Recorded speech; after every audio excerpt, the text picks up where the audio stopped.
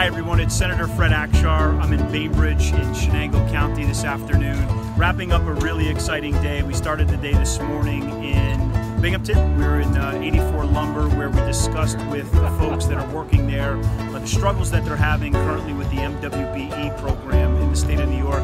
Moved on to Norwich. We were at Curtis Lumber, had a great tour of that facility, a huge organization, stores all over New York and Vermont.